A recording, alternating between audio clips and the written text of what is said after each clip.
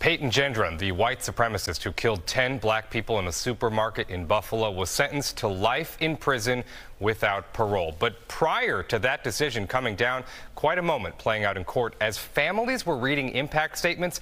A man rushed at Gendron. Watch this. You don't know a damn thing about black people. We're human. We like our kids to go to good schools. We love our kids.